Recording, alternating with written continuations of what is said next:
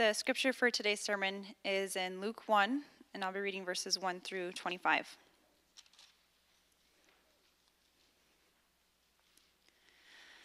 Inasmuch as many have undertaken to compile a narrative of the things that have been accomplished among us, just as those who from the beginning were eyewitnesses and ministers of the word have delivered them to us, it seemed good to me also, having followed all these things closely for some time past, to write an orderly account for you, most excellent Theophilus, that you may have certainty concerning the things you have been taught.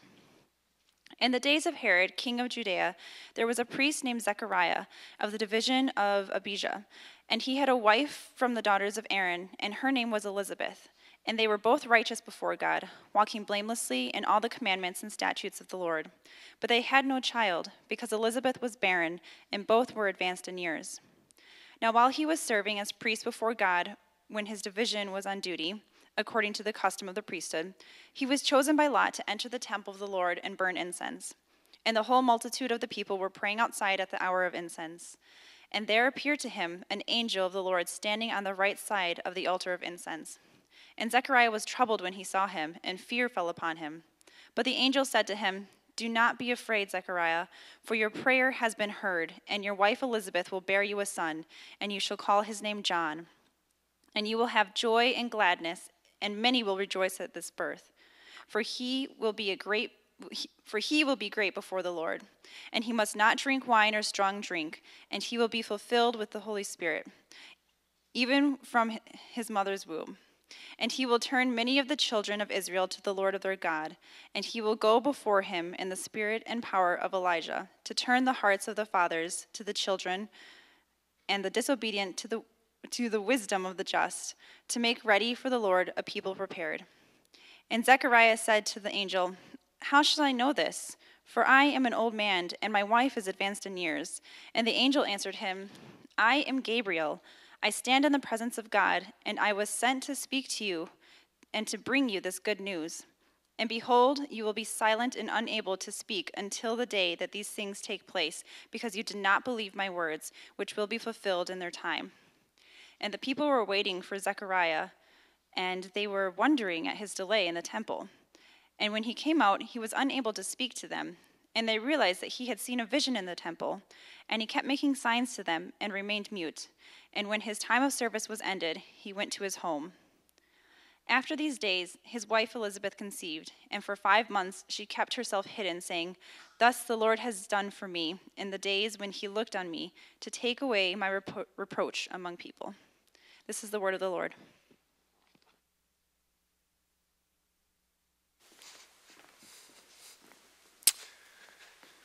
All right, good morning. We are starting Advent this morning, and so that is always an exciting season of the year, one of my favorite times of the year. And so we are glad you're here, excited that you're here to come and worship Jesus, set our hearts, prepare our hearts for him. The word Advent, interestingly, comes from the Latin word adventus, which means coming or visit. Advent is a season when we're looking forward to, obviously, the coming of Christ, both in the gospel accounts, we see it in his first coming, and also as Christians today, Advent is a season where we can reflect and we can long for his second coming that's ultimately to come. And so Advent is a season of anticipation, right? For those in the first century, they were longing for the Messiah to come and finally set them free. And for those of us here in the 21st century, right in the midst of our challenges and difficulties and opportunities in our lives, right, we're longing for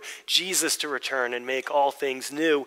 And so Advent is really a beautiful season where we set our hearts on Christ and his kingdom, the kingdom that he's come to establish in his birth, and the kingdom that is ultimately coming when he creates a new heavens and new earth. And so Advent really helps orient us on the bigger story of the Bible, right? What God is doing in the world, what God came to do that very first Christmas, and what God is coming again to do to establish a new heavens and new earth. But Advent also reminds us that we are part of what God is doing here and now, spreading the good news of the gospel to people around us. It's good news of great joy. And so in Luke's beautiful account, we read in Luke 2:10 through 11, the angel said, "Fear not, for behold, I bring to you good news of great joy that will be for all the people. For unto you is born this day in the city of David a Savior, who is Christ the Lord. And so Advent, here and now,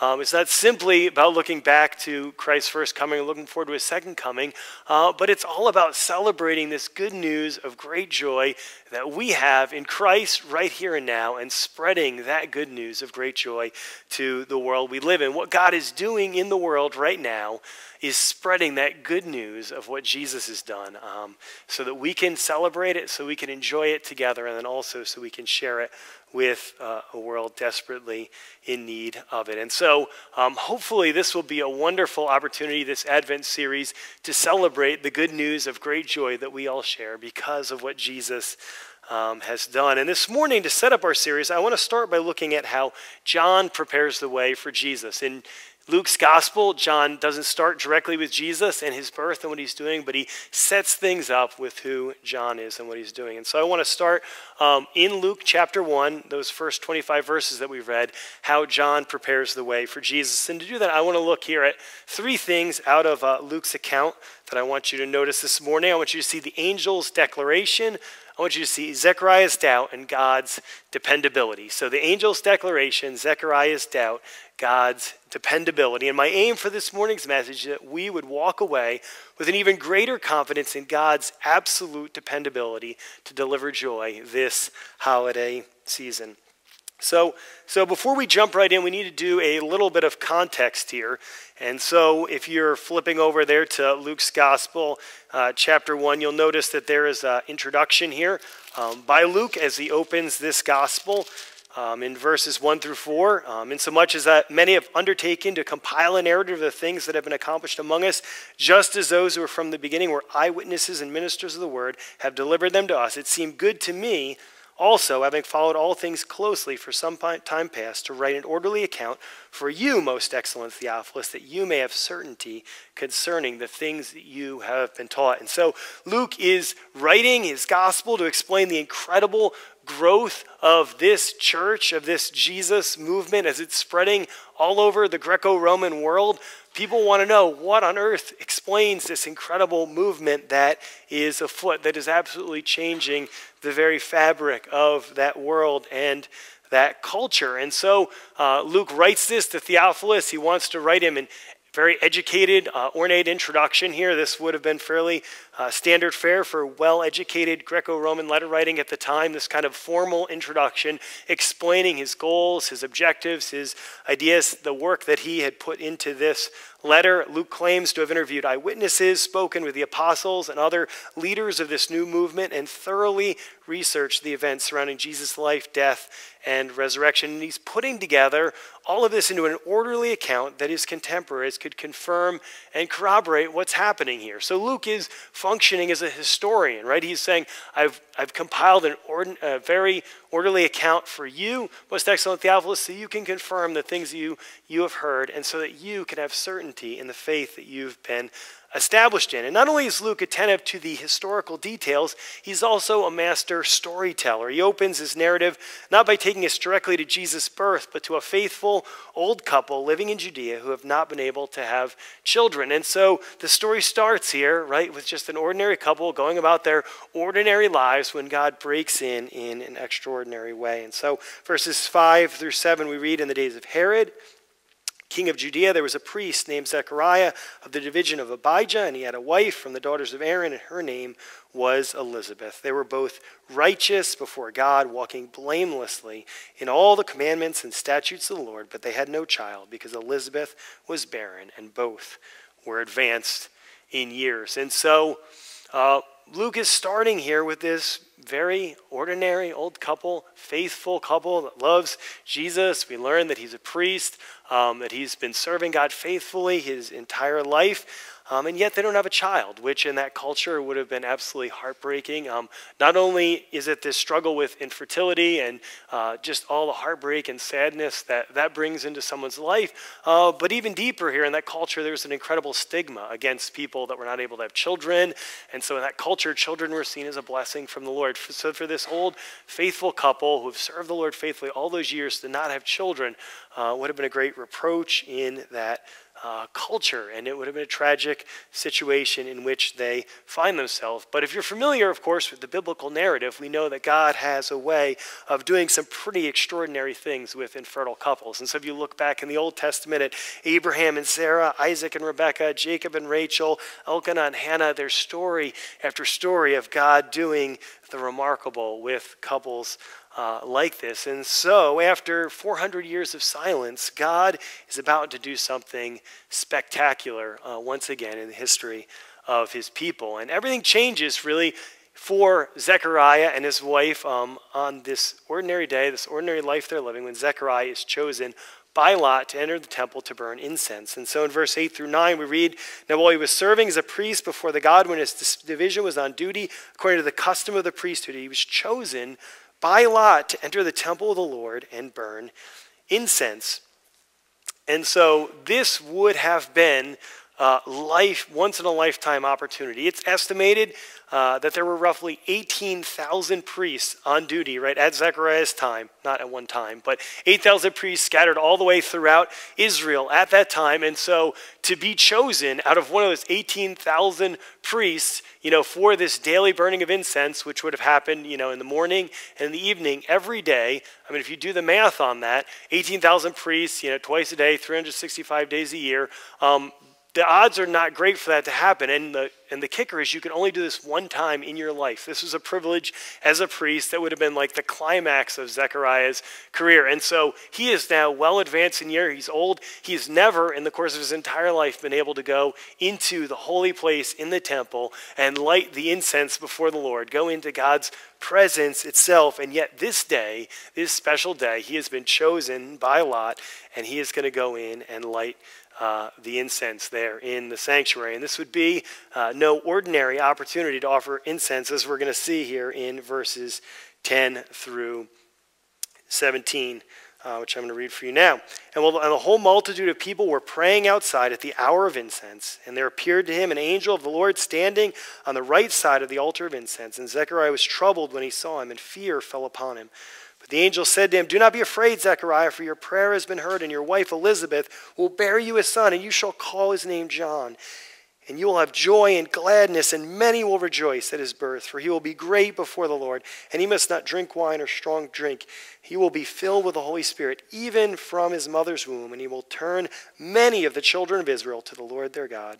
And he will go before him in the spirit and the power of Elijah, to turn the hearts of the fathers to the children, and the disobedient to the wisdom of the just, to make ready for the Lord a people prepared." And so with this multitude of people gathered outside of the temple for prayers, probably the evening prayers, which would have been when you had very large crowds gathered, Zechariah goes into the temple to offer incense. And I got a cool little picture here, which you guys can place up on there, which maybe would help place this a little bit more of what it would have looked like to walk into Herod's incredible temple there. Looking at the altar of incense is right kind of in front of you. The Holy of Holies is separated there by a curtain. You have all of the lamp and all the candlesticks, all of the other accompaniments of worship there. And so this is Zechariah's big moment, right? He's about to walk into the temple for the first time, into the actual holy place of the temple, first and only time in his entire life. Everything is kind of culminating on this incredible moment. And then he's going to meet like an angel right in the middle of this once in a lifetime opportunity. And he is absolutely terrified. If you could just imagine the privilege, the anticipation, all of the nerves as he's finally walking into the temple for this once in a lifetime opportunity. And then to be met with an angel. I mean, he's just not expecting this at all, right? As most people in the Bible, when they encounter an angel, they're not like, "Oh, sweet, I just saw an angel. That's cool. I'm going to put that on my resume." No, people are like terrified, like, "Whoa, I just met with like an angel from God." And so you see Zechariah in verse 12. I mean, he is utterly terrified. He's distressed.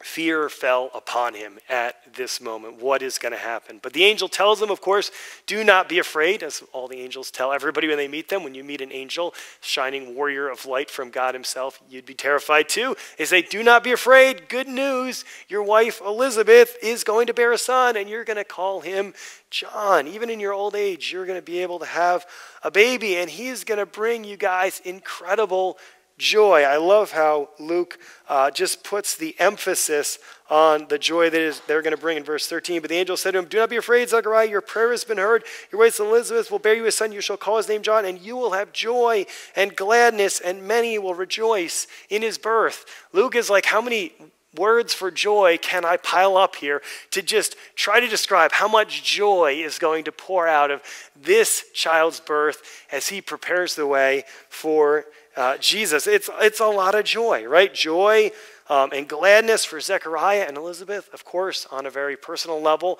they have been infertile their entire lives, right? They have been longing for a child, and finally, God is going to answer that prayer. But this joy is going to resonate much more deeply. It's going to have much further of an impact, because we see here in verse 14, right? You will have joy and gladness, and many will rejoice at the birth. This birth is going to have a ripple effect of joy that's going to spread throughout the nation and ultimately spread to the uttermost ends of the earth. There's a lot of joy happening because of these tidings. And so as we consider that, right, Luke is going to continue to unpack what this joy means and what this joy looks like. And so in verse 15, it says, "He will be great before the Lord. He will not drink wine or strong drink. He will be filled with the Holy Spirit.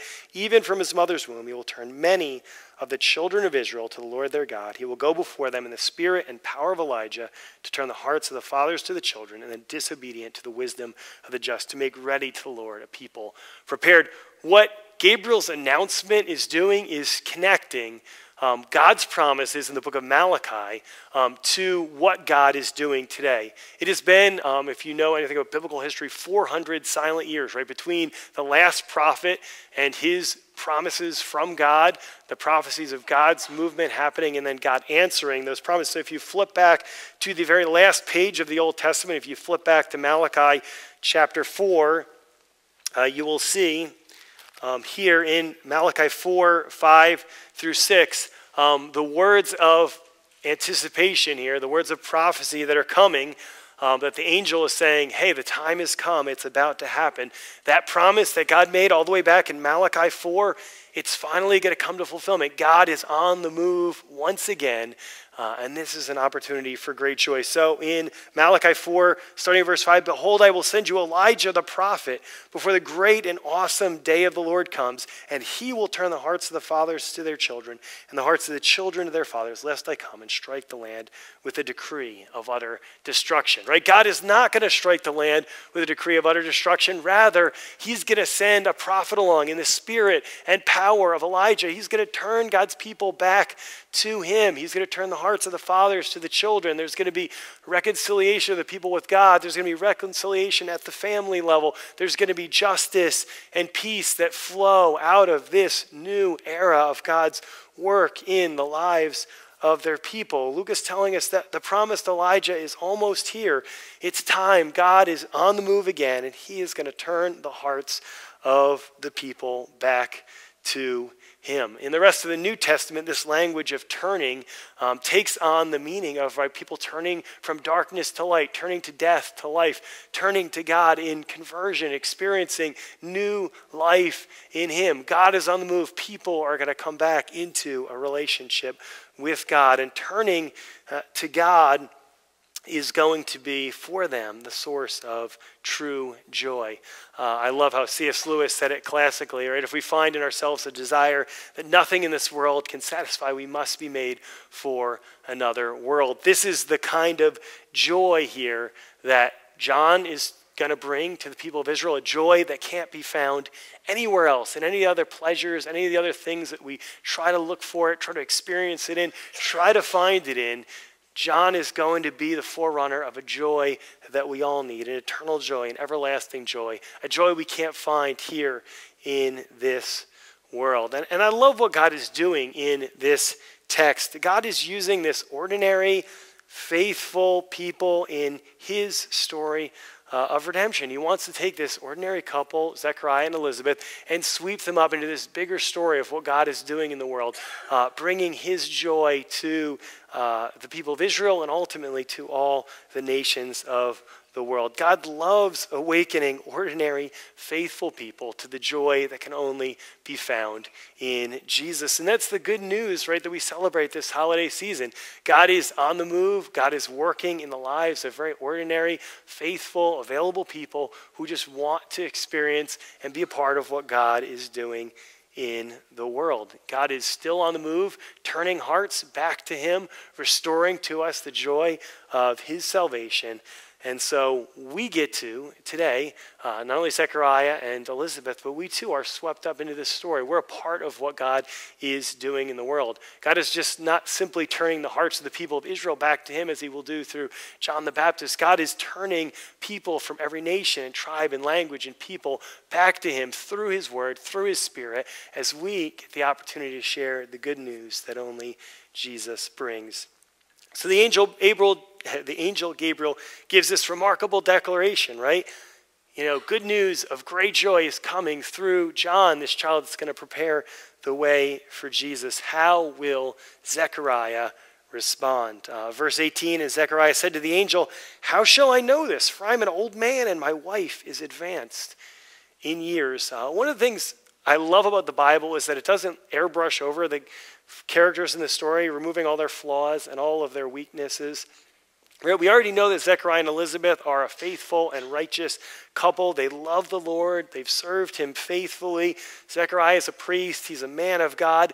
But even for Zechariah, this is a stretch, right? So he reminds the angel that he's old, that his wife is advanced in years. So like biologically, this isn't happening. Thank you for coming, angel of God, to tell me these good tidings, but like this just doesn't happen. Like we have longed, we've waited too long for this baby. We've cried too many bitter tears for this thing to happen. It's too late. You know, thanks for that awesome, message from God, but I don't think this is going to happen. I'm not ready for that. Or maybe at least could you give me a sign? Verse 18, he's like, how shall I know this? Because this is kind of not really going to happen. With something this personal, with something this painful, Zechariah is looking for a sign. And I love that the Bible doesn't present us with naive, like fake, plastic characters who immediately receive the news of the miraculous without beating an eyebrow. Like, yeah, cool, sweet. It's an angel. I'm going to have a baby. Awesome. Life is great. Isn't it so good to follow Jesus? Like, that's not the kind of tone you see in the Bible, right? It's a much more realistic sense of like, this is a little bit hard to take in at the moment. And I love this. The Bible's so clear that even the most godly, the most mature people sometimes struggle with doubt. They wrestle with doubt in very difficult ways. And of course, this is why the angel rebukes him in verses 19 through 20. He's like, you should know better. You're a man of God. You're a priest.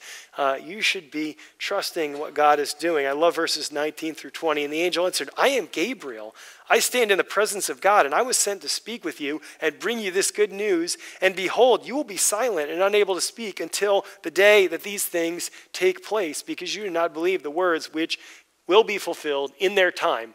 I mean, you could almost feel like the exasperation in his voice. Like, are you kidding me? I'm Gabriel. I stand in the presence of God. Like, if I say this is going to happen, this is going to happen. And you have the nerve to like say, what? This is not going to happen? If God says it's going to happen, it's going to happen.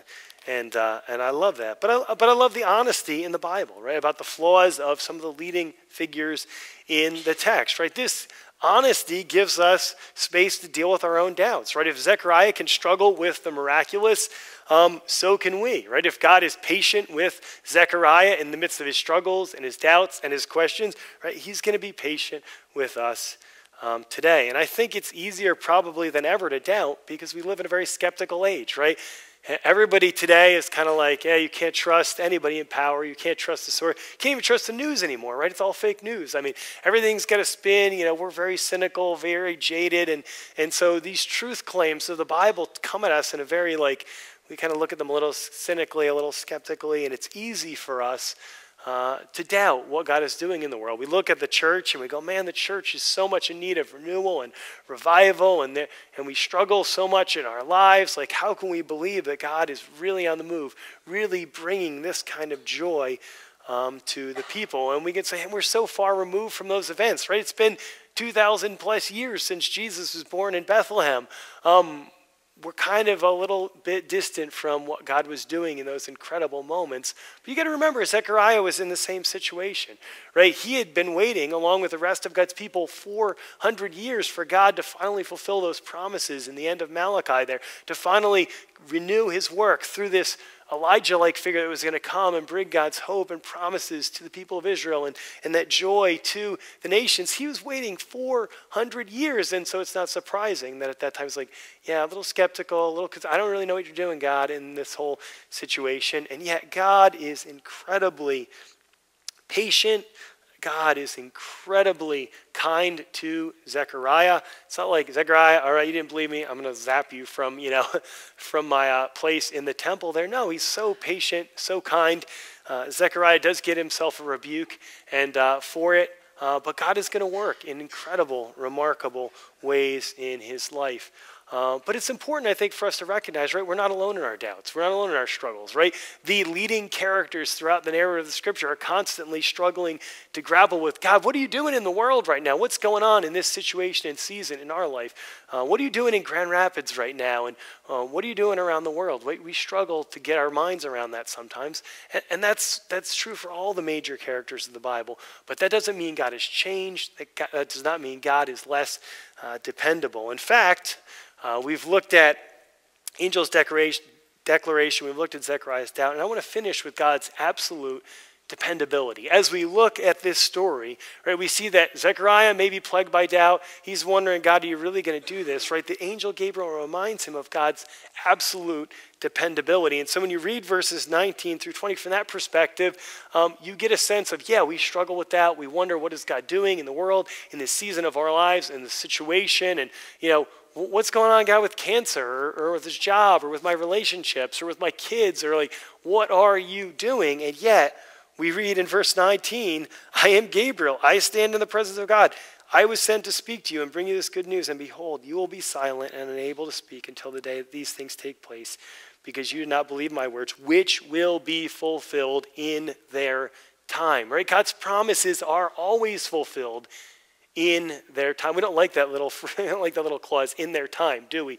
We want it to be done in our time, right? When we want things to happen right according to our agenda, according to our schedule. And yet, this promises God will be faithful. God will fulfill his promises in his good time.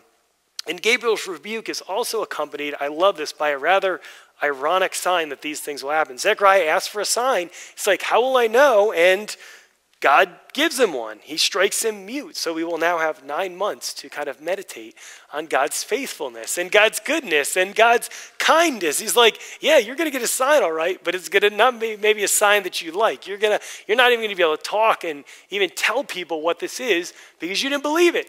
But I'm going to be faithful. I'm going to fulfill my promise. And after those 9 months are up, I'll give you an opportunity to declare that for yourself. And I just imagine this being a really humorous moment.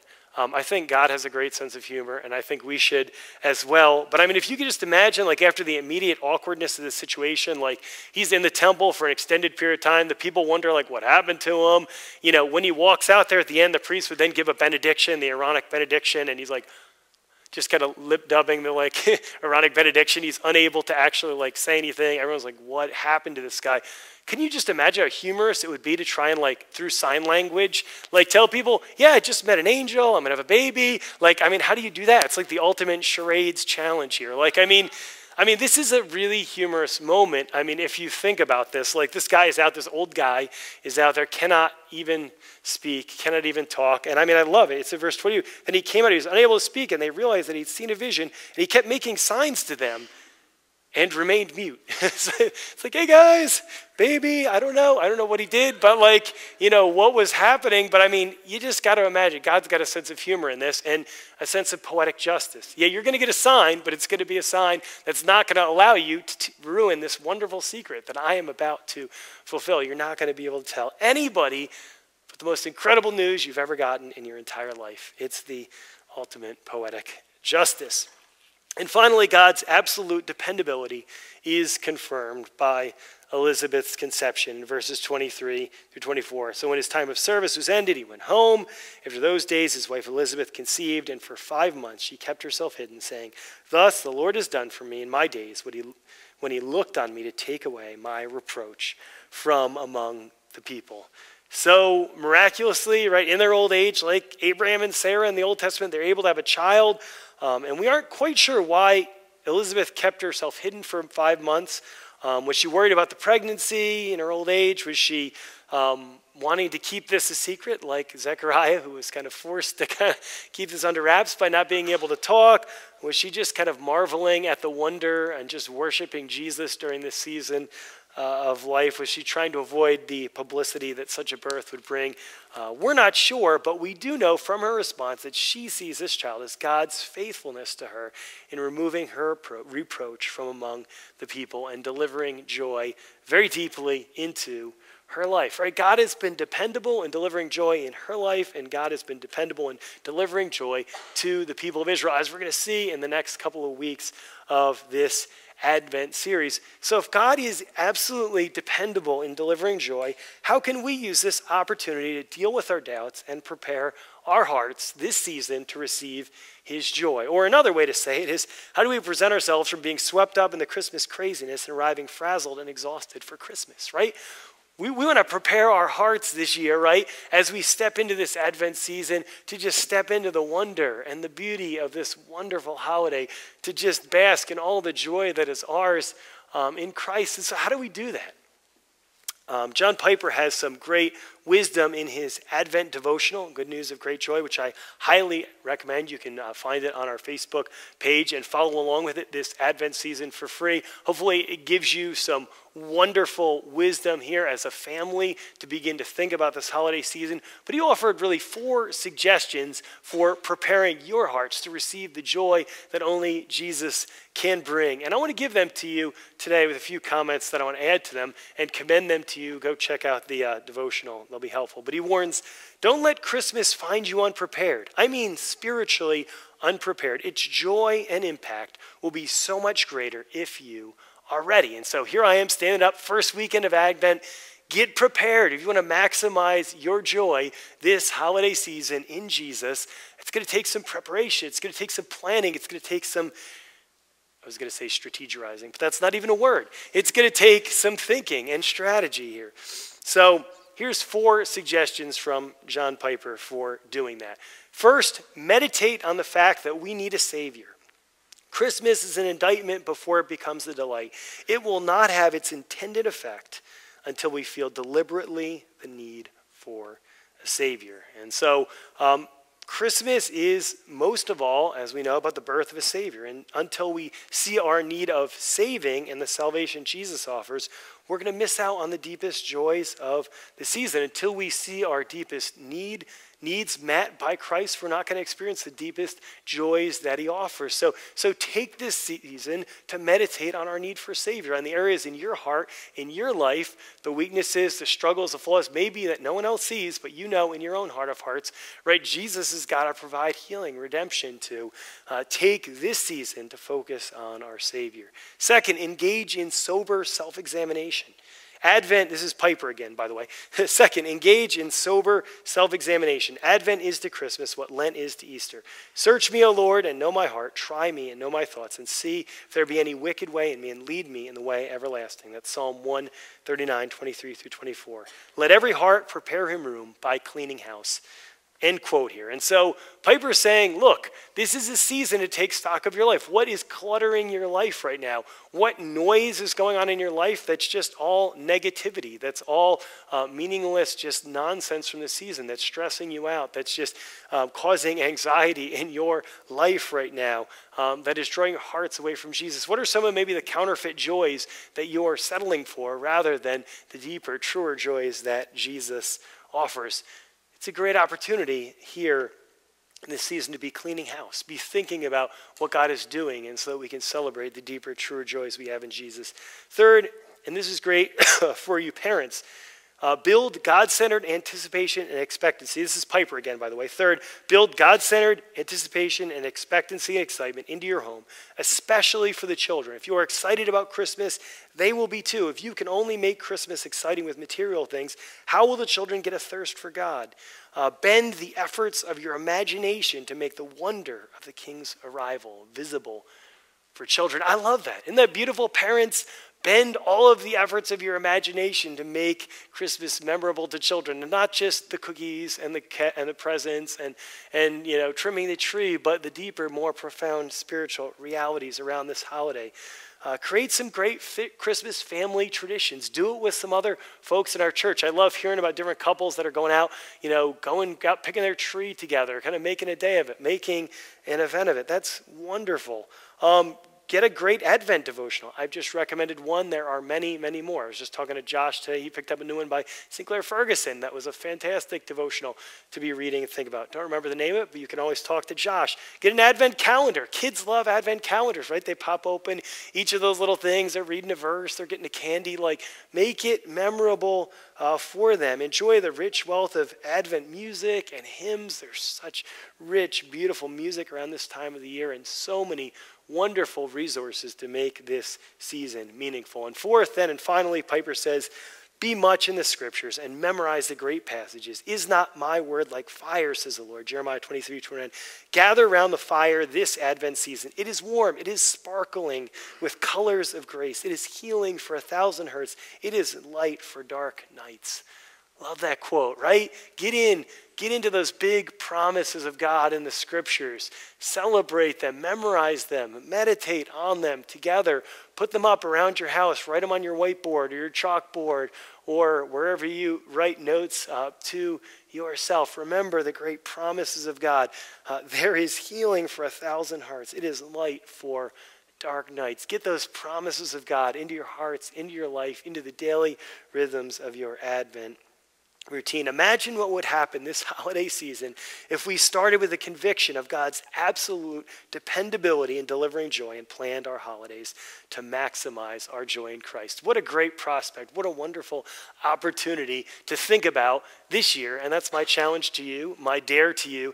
Dare you to maximize your joy in Christ this holiday season. Prepare your hearts. Prepare room for him. That may mean doing a little house cleaning, getting rid of some of the clutter to make some more room in your heart and your life and your family for Jesus this holiday season. So let me pray that might happen. Even this morning as a church and as we collaborate on this together in community, share ways we're doing this, share the ways God is moving in our lives, that there would be great joy in Jesus spilling out of this. So Father, thank you for your absolute reliability, your absolute dependability. There might have been 400 years of silence for God's people, but you respond, God, in remarkable, powerful ways in our text today. And we see that you're on the move. You're still on the move today, right here in Grand Rapids, right here in our lives. Would you help us to make room in our lives for the joy that only Jesus brings? Would you come by the power of your Spirit, God, and just give us a deep love for our Savior, a deep sense of what he's done in our lives. Help us to really build into our lives new rhythms and practices and habits that will remind us more and more of him. Would you maximize our joy in Jesus through your Spirit? We pray it all in Jesus' name. Amen.